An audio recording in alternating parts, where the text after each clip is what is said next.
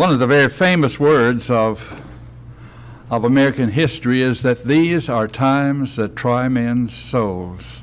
In the very beginning of our nation, this great statement has been repeated time and time again. The truth of the matter is there haven't been any times in all of history that do not try men's souls. But we do live in difficult times. We recognize that is the case. And we need all the help that God can give to us because we are weak human beings. The Lord's church has been a great blessing to us as families and as individuals, and is a blessing for us and will be for all of eternity. But I want to talk to you today with regard to dangers that the Lord's church faces. It has faced dangers from the very beginning. There was persecution as they took the apostles and beat them and put them in prison and threatened them. And time and again, whenever they got the chance, they would get out and they would continue to preach and teach the Word of God, saying we must obey God rather than men. This is still true. What we need to do today is obey God rather than men. Pray that God's blessings will be upon us. God's blessings will be upon us in answer to our prayers, the providence of God that is extended to us with the great blessings that are a part of it. We live in very trying times indeed. We need to understand that God still cares about His own and is concerned about us and will do for us the things that we so desperately need. We're going to be talking about the kind of times that we face in our generation. We live in a land of Bibles, but it is unfortunate that the Bible is not read and not understood as well as it should. George Gallup, in a survey looking at how little people really know about the Bible in America, gives some revealing things. George Gallup reveals to us that only 50% of Americans know that the book of Genesis is the first book of the Bible. Not only that, teenagers are able to know only about 3 or 4 of the 10 commandments and state those commandments. About 75% can name only one prophet of the Old Testament, one single prophet of the Old Testament. 34% of adults are unable to tell you who preached the Sermon on the Mount. That certainly is a revealing of the kind of ignorance that characterizes our day and our time. Only 3 out of 10 can tell you what it was, what books it is that gives the life of the Lord Jesus Christ. In Amos, the 8th chapter, in verse 11, we find it saying there with regard to the ignorance of that time, we find the Lord making the point that at that particular time that there is a famine, he said, in the land, not a famine of bread, but rather a famine of hearing of the Word of God. I believe that's the case today, even though we have a great many Bibles.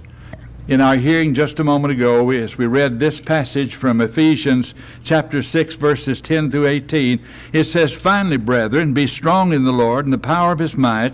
Put on what? Put on the whole armor of God, that you may be able to stand against the wiles of the devil. For we wrestle not against flesh and blood, but against principalities and powers, against rulers of darkness of this world, against spiritual wickedness in high places." And then he goes ahead to say in that next verse, as he speaks with regard to this armor that is to be put on as the Christian, he says, "Therefore take unto you the whole armor of God, that you may be able to withstand in the evil day, and having done all to stand." We need to put on not just part of the armor, we need to put on all of the armor.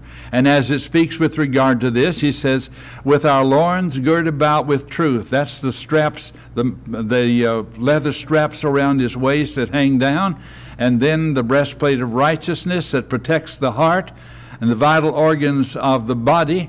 And then he is saying here, shod with the preparation of the gospel of peace, put on the helmet of salvation, take the shield of faith, and then we're to have the sword of the Spirit, which is, the Scripture says, which is the Word of God.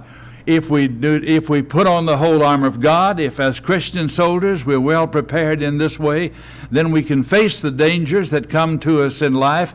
If we do not, then we're not adequately protected as we should be. I want us to think with regard to some of those things that are characteristic of our day and our age.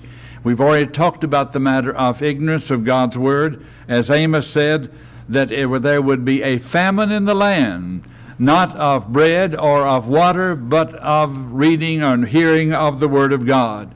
And there are a number of passages we might look at in this connection. Hosea 4 and verse 6 says, "My people are destroyed for what? Lack of knowledge." It isn't lack of academic knowledge. We are an educated, affluent group of people who are well prepared, for that matter, for daily living from that kind of standpoint. But the knowledge of God's Word, "My people are destroyed for lack of knowledge, because thou hast rejected knowledge." He says, "I will reject thee, that thou shalt be no priest to me, seeing thou hast forgotten the law of thy God, I will also forget thy children." So many people in a land of Bibles do not read it, do not heed the teaching of it. Jesus makes the point here in John 6 and verse 45. He said, "It is written in the prophets, and they shall all be taught of God. Every man therefore that hath heard and hath learned of the Father cometh unto me." We need to be taught. We need to come to Christ. I'm not going to flash up 2 Timothy 2:15. Most of you are very familiar with this passage. It says, "Study to show thyself approved unto God, a workman that needeth not to be ashamed, handling aright the word of truth." And then Colossians chapter 1 and verse 9 says, "We do not cease to pray for you and to desire that you might be filled with knowledge." What kind of knowledge? Knowledge of His will in all wisdom and spiritual understanding. I would rather that my children and grandchildren and great-great-grandchildren on down, I would rather that they learn their ABCs in heaven than to have several advanced degrees and wind up in torment. It is important for us to have spiritual understanding, to understand the Word of God, that Paul said to Timothy was able to save his soul. It's able to save our souls. We cannot afford to have ignorance of God's Word. It is a grave danger, not only far as the nation is concerned, unfortunately with regard even to the Lord's church. All right, dangers that face the church. Not only the problem of ignorance of God's Word, there is a problem of compromise. Satan would like for us to compromise.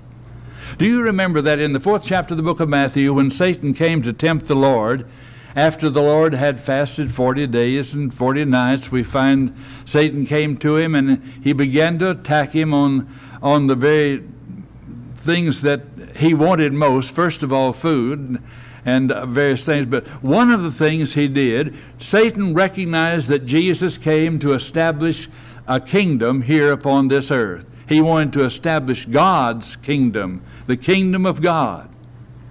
And so Satan took Jesus on that high temple, or rather on that high mountain, and said, as he showed him all the kingdoms of the world, Satan said, "I'll give you a kingdom in effect. Bow down and worship me, and I will give you all of these." That would short circuit what Jesus came to do. He came to establish His church, the spiritual kingdom, but Satan was willing to compromise. Always it's been true that when God's people are confronted with doing what's right, there are those who would try to get them to compromise. I think of the statement back in the book of Exodus when Moses was trying to lead God's people out of the land of Egypt, that Pharaoh, who really kind of represents an image of Satan, tried to get him to compromise in every way that he could. We find that the Pharaoh came and said, "You don't need to go outside the land. You could worship here in the land." Moses said, "We can't do this. Our worship would be an abomination." They had to offer animal sacrifices, which the Egyptians worshipped. And so Pharaoh offered another compromise. He says, "Only do not go far away. You can go, but don't go far away." They had to go 3 days' journey into the wilderness to sacrifice to the Lord. And so we find Pharaoh saying, "Well, only have the the men go. Leave the women and children here behind. Pharaoh knew that if they left the women and children, they'd come back. And they said, we all have to go. And we find Pharaoh saying to him, leave your flocks and herds. Only leave your flocks and herds. The Bible says where a man's possessions are, there is what? His heart also. Pharaoh knew they would. And Satan uses the same kind of compromises with regard to the Lord's church to get us not to go too far, not to be so concerned about our material possessions in the work of the Lord, not to do what the Lord would have us to do. We are offered compromises in so many ways, morally, spiritually, and in every way. We simply cannot afford to compromise. In Ephesians chapter 5 and verse 11, it says, have no fellowship with the unfruitful works of darkness, but rather reprove them. Don't compromise with these things. In Galatians 2:11, we find it says, when Peter had come to Antioch, Paul said, I withstood him to the face. Peter, the great apostle that preached that first gospel sermon, it says, because he was to be blamed, because before that certain came from James, he did eat with the Gentiles. But when they were come, he withdrew himself and separated himself, fearing them which were of the circumcision. He's going against what he knew to be right, and Paul says he was to be blamed. And he withstood him to the face. All of us need, when we are tempted to compromise, somebody who will tell us what we really need to do. And Paul, later on, we find Peter saying with regard to him, speaking with regard to him as the beloved apostle Paul, he did not resent what Paul had done, but appreciated it. In Jude chapter 3, now there's not a third chapter, it's chapter 1 and verse 3, and that's how we write it in many cases. Jude just 3. It's one of those little one-chapter books of the New Testament.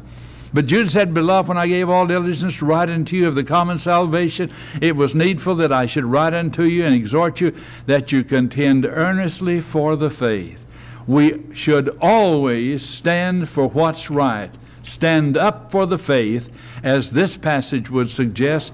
It is once delivered to the saints. We are to hold on to it. We're to stand with it. We are not to compromise those things that God would have us to do.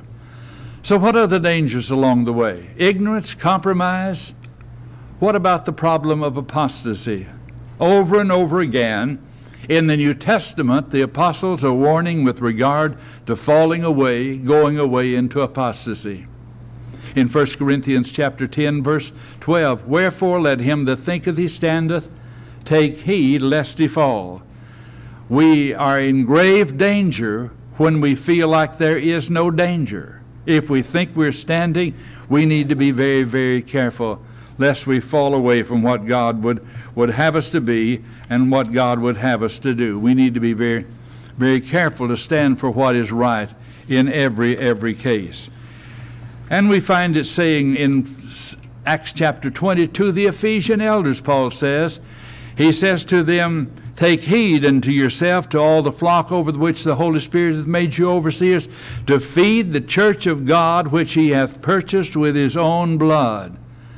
Because he says, I know that there will be those who will come in teaching damnable doctrine to draw away disciples after themselves. He's warning against apostasy, the danger of apostasy, and we need to stand right with those things that the Lord commands. Here's the passage that says in Hebrews 3, take heed, brethren, lest there be in any of you an evil heart of unbelief and departing from the living God.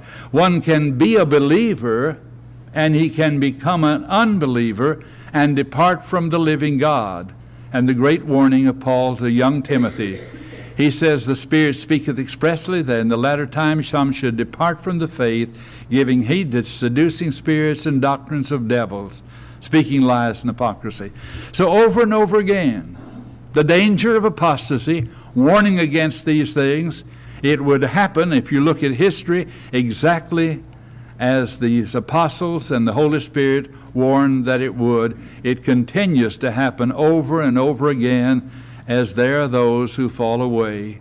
God help us to restore them to the right way by using the Scriptures to bring people back into a right relationship with God. But we have to see the dangers. before we can avoid the dangers. Not only ignorance, compromise, and apostasy, but also the problem of neglect. Statement in Hebrews, you find here Paul saying, therefore we ought to give the more earnest heed to the things which we have heard, lest at any time we should let them slip. Dropping down in this verse, he says, how shall we escape if we neglect so great salvation? It is easy for us, if we're not very careful, to neglect the things that are very, very important in life.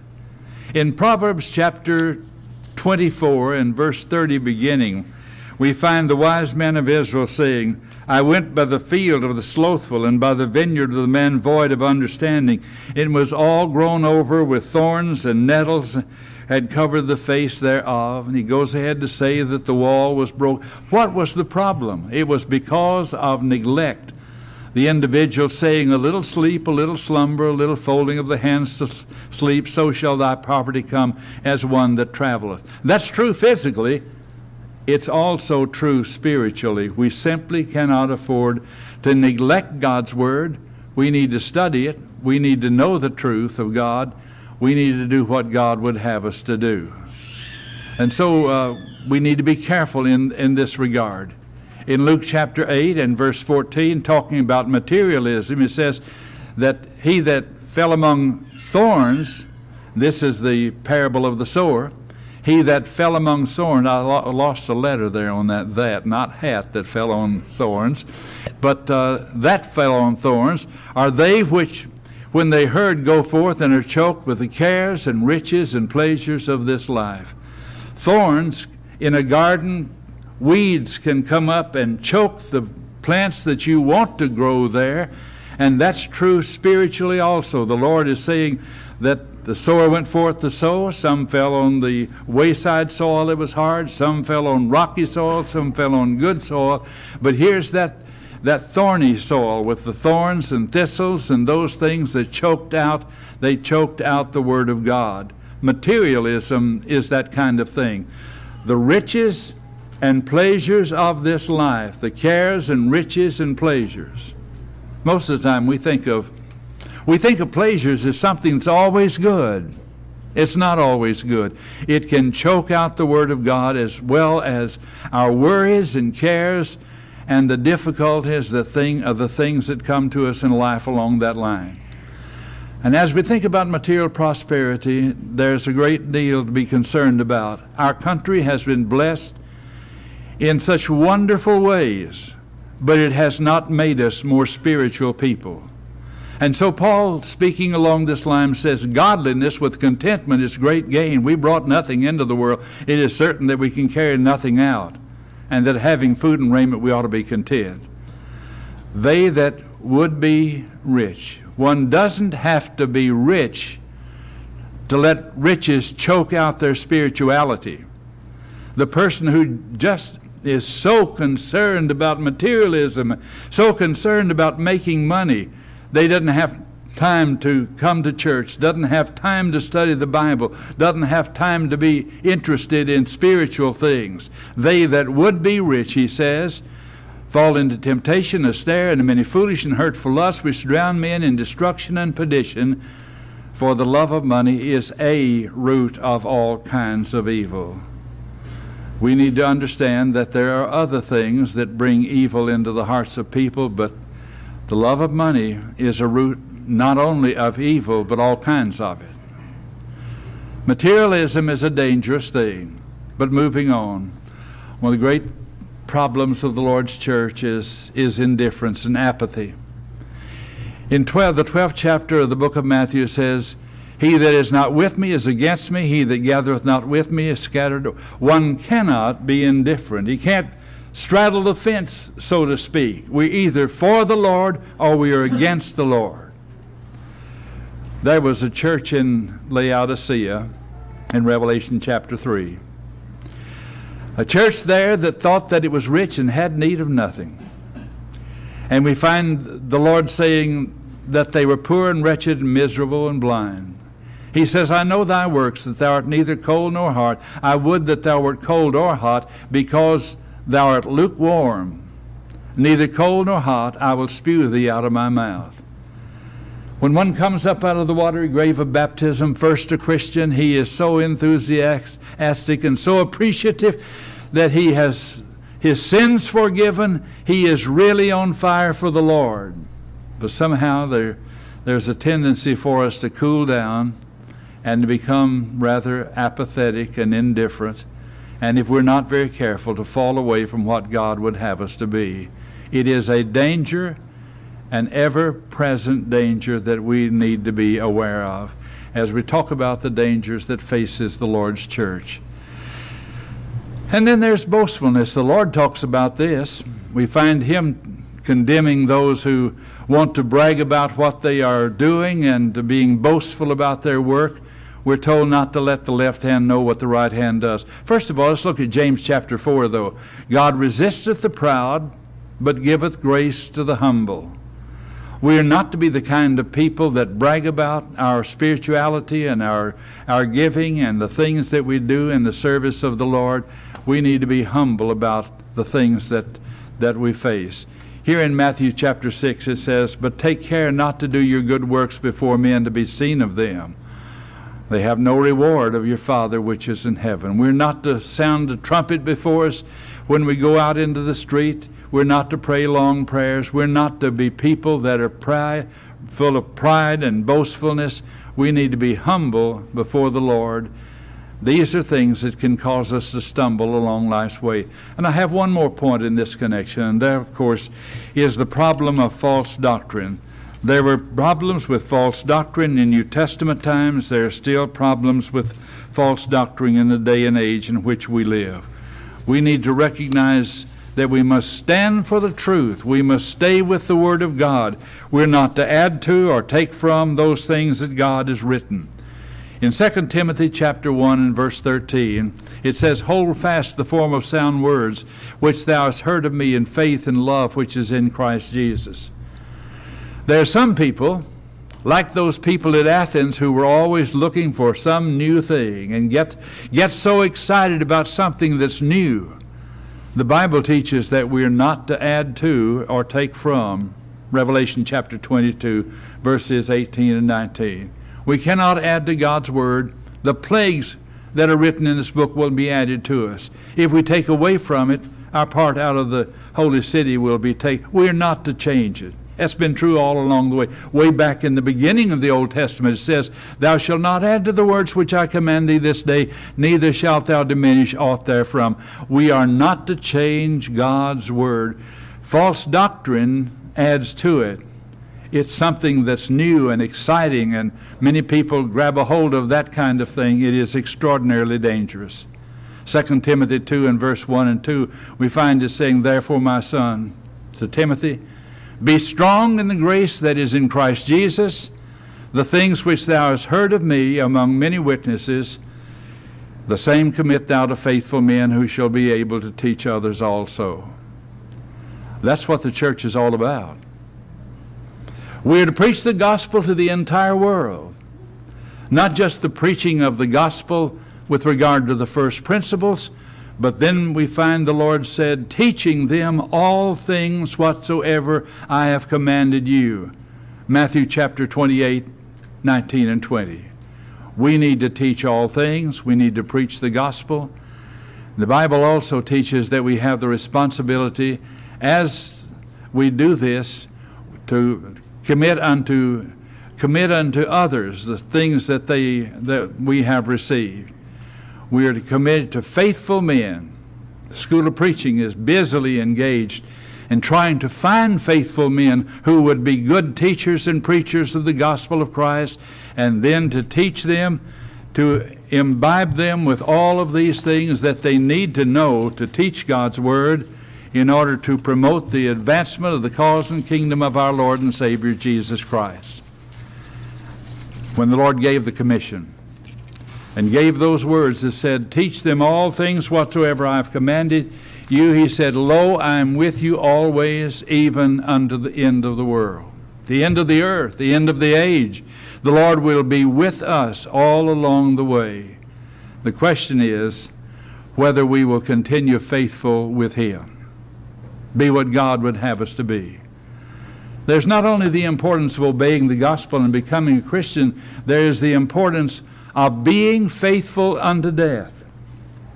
Dangers facing the church. We talked about all of these things. God help us to be able to hear Him say, one day, when we come to the end of the way, that we have been faithful, enter thou into the joys of thy Lord. Some will hear Him say, depart from me, I never knew you. And so the question today for all of us, where do we stand? It's not a matter of whether or not we have been Christians in the past. Are we faithful Christians today?